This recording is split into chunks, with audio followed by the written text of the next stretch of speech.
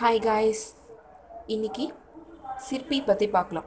சிற்பியில் முத்து விளக்க முடியாத அதிசயம்தான். உளி கொண்டு சிலை செய்தான் சிற்பி, தன் உரை கொண்டு முத்து செய்தால் சிப்பி.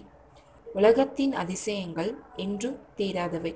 வற்றாத நதி, கரையாத பனிமலை, அழியாத செல்வம் என்று அடுக்கடுக்காக உவமைகளை அடுக்கிக் கொண்டே போகலாம். இவ்வகையில் ஒரு சிலை வடிக்க செய்யும் சிற்பியின் முயற்சி அலாதியானது.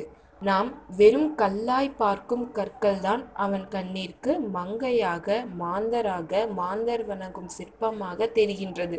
ஆனால் இந்த பதிவு சிலை செய்த சிற்பியை பற்றி அல்ல, முத்து செய்த சிற்பியை பற்றியது. வாங்க சிற்பியில் பயணிப்போம். இயற்கை அதிசயம். முத்து உண்மையாகவே ஒரு இயற்கை அதிசயம். உலகின் அதிக வெப்பமான கடல்களில் மட்டும் உருவாகின்றன. உண்மையாகவே சிற்பிகள்தான் தன்னுள் எதிரிகளோ அல்லது திடப்பொருட்களோ அல்லது மண் போன்ற துகள்களோ உள்நுழைத்து கொள்வதால் அதிர்ச்சியில் தன் புறத்தோள்களை ஒவ்வொரு அடுக்காக மூடிக்கொள்கின்றன. இதில் நாக்ரே என்ற பொருட்கள் உருவாகின்றன.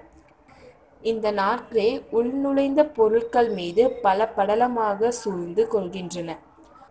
இப்படி சூழ்ந்து கொள்வதால் உருவாகும் பொருள்தான் முத்து. நாம் பொதுவாக கேள்விப்பட்டது, மழை பெய்யும் பொழுது சிப்பிகள் கடலின் மேல் வந்து திறந்து கொள்ளும்.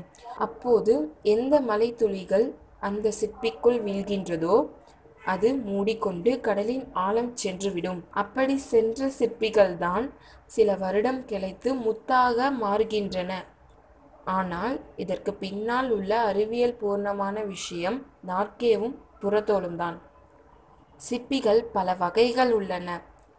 இந்த நாற்கே பொருட்கள் கடலில் உள்ள கால்சியம் கார்போனேட் போன்ற தாது பொருட்களை உட்கொள்வதால் இது உருவாகின்றது என்று கூறுகின்றனர். சிற்பிகள் இயற்கையாகவே வளர்க்கப்படுகின்றன. சில சிற்பிகள் வளர்ப்பு முறையில் வளர்க்கப்படுகின்றன.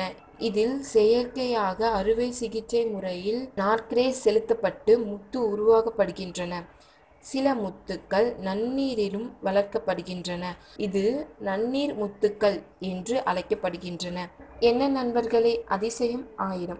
அதை ரசித்திடத்தான் நமக்கு ஆயுள் இல்லை. நன்றி. இது உங்களுக்கு இன்ட்ரெஸ்டாக இருந்தால் எனக்கு மறக்காமல் கமெண்ட் பண்ணுங்கள், ஷேர் பண்ணுங்கள், லைக் பண்ணுங்கள். மறக்காமல் எங்கள் சேனலுக்கு சப்ஸ்கிரைப் பண்ணி பெல் பட்டன் கிளிக் பண்ணுங்கள்.